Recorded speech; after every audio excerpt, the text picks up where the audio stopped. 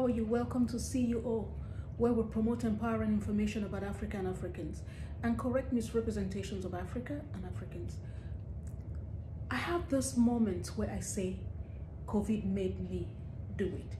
You know, with the devastation that COVID-19, this coronavirus pandemic is unleashing around the world, it's hard sometimes to say these are the gifts I've received from the COVID lockdown.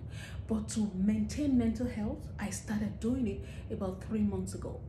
And I've been reaping off the benefit of it. That is, 3 months ago, in June, I told myself I'm going to start linking onto, connecting to the positive things that are happening in this lockdown. Because like many around the world, it left me concerned. I was scared. I didn't know. The unknown has been a big fear with COVID. We have made sure my family, we adhere to all the rules.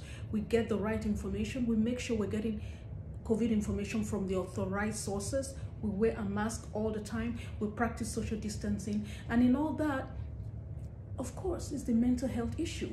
Being locked down, not knowing. So I started focusing on 3 months ago. I made this decision deliberately in June to start focusing on the positive. In that, I said I wanted to take actions to start creating the kind of world I wanted to live in and the kind of world I wanted to live for my son. And one of those is kindness.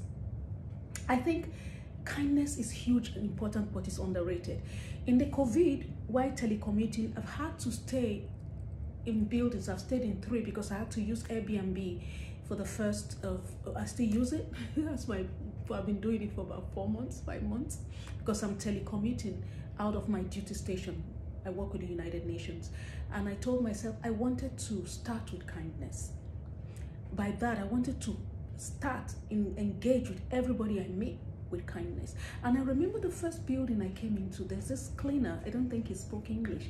And I would come in and say, good morning or good afternoon, whatever. He would ignore me. He didn't know. He was surprised. And the first time I said it to the concierge, good morning, he stopped and looked, yes. I said, oh, nothing, just saying that. I did it like 4 times. Then now, months later, he says, hey, he starts with a good morning first. It's become a pattern. Now the cleaner is the first to smile. I don't think he speaks English. So he smiles at me, this big smile on his face in appreciation. We don't talk, we just smile. And that I've seen working. That is something I took action around COVID and I've seen the fruit of. Then something else that I've started doing is actually realizing that this is it. And this has become hit home to me. This is the life. This is it. We must find happiness, not because of, but in spite of. And that is what I've started feeling this in the last 2 years as I move, you know, as I embrace my middle-aged womanness. I love that space. But I've realized that it's actually true. I've started learning, getting better at finding happiness in spite of, not because of.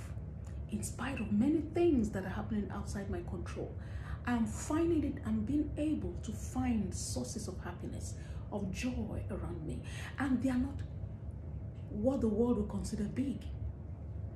They are usually in appreciation of memories that pop in. That is, positive things are coming into my life. And they could be positive memories, experiences. I've learned something in COVID that I'm getting more excited about. Taking a decision to be active in creating a positive world for me and my family, taking action, being responsible for that has meant reaching out and being the first to initiate that, and I'm getting it back. Deciding that I choose happiness, and I have that in my living room. Just a minute, I'll show you. Yes, I have this boldly in my living room. It says here, sorry, you might see it the wrong way. Sorry, I'm new at the YouTube thing, but it says actually, choose happy. Choose happy. That's what it says. I'm sorry, you're not saying it the right way. The way it's placed, where it's choose happy. I put money, you know, flowers, symbols that encourage me, remind me that I am responsible. I must take the first step in creating the kind of world I want to live in. You know, We must make real in our own lives the changes we want to see in the world. I've started embracing that, and that is something I started doing with COVID, because really, who knew we would have this would be our world? But I'm deciding to wear a sequin pajamas, no hat stone, but in the afternoon, because this is the world we live in. I'm choosing happiness. I'm bringing out those plates, those special. My special occasion now has become every day. I don't save anything for a special occasion anymore. It's every day, because the rules have changed in the world we live in. So my gift is two things I want to leave you with here. That I've chosen to live in a world that is kind, that is gentle in communication, in the way we interact with each other. And I've decided to be the first to initiate that in interacting with people I meet. I interact with people everywhere I go, from kindness, kind words, gentle words, and words of appreciation. Number two, I've come to realize that we all have to be happy, not because of what happens, but in spite of what happens. Yes, because of things that happen, that's easy. To things happen, you're happy, but to be happy in spite, it doesn't mean you don't feel the challenges life throws at you. It doesn't mean you don't run into difficult times, but it's the realization that we're not really in control, that this is it, this is the life, and choosing to be happy in spite of the things that happen is a very liberating, free, and positive place to be in spite of what happens, but choosing.